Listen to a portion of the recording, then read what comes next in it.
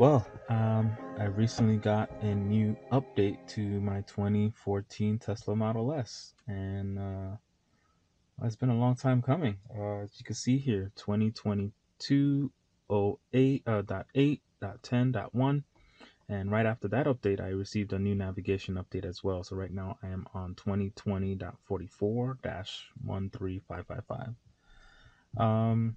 This update is really, honestly, it just looks more of like a in the car anyway.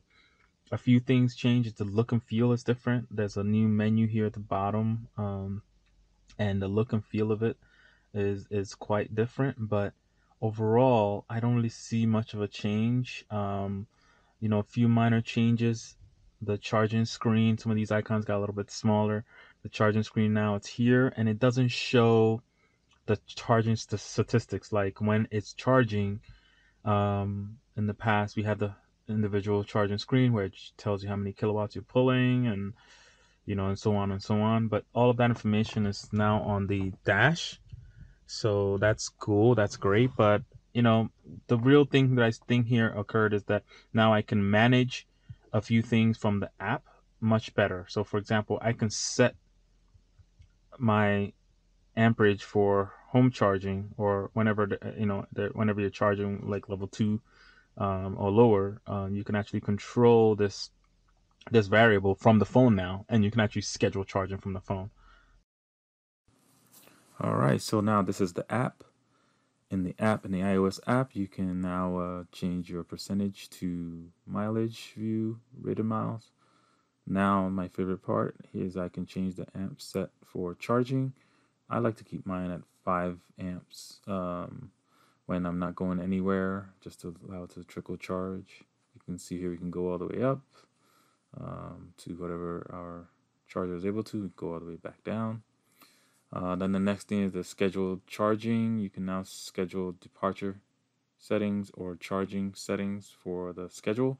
So you can enable charging depending on how you want it to finish. Next is the charging stats. Allows you to see the cost associated to charging, whether you're at home or at a supercharger or at work or other locations. This is the part of the app that hasn't been available to older Teslas, and now it's available to, I guess at this point, every Tesla owner can see this. Allows you to select your electric company and select the rated cost per kilowatt hour, and you can do this for your work and other locations, and it's able to tally it up for you. I haven't really noticed anything else. I took it for a ride on autopilot, and it worked.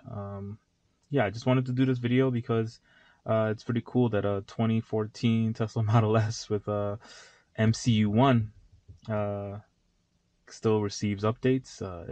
It had been taking a long time, but they definitely did did us good by releasing this version. So in the controls, as you can see, everything's still the same. You still have your acceleration steering and regen settings. Your charging now it's here, which it wasn't before. You still have the autopilot button for, again, there's an autopilot 1 car. Again, nothing changed. It just made the icons look a little bit fancier. There's nothing new here that I can tell. Yeah, so to me, nothing, again, it's just a look and feel of this is the only thing that I could think of, but nothing really different. Okay.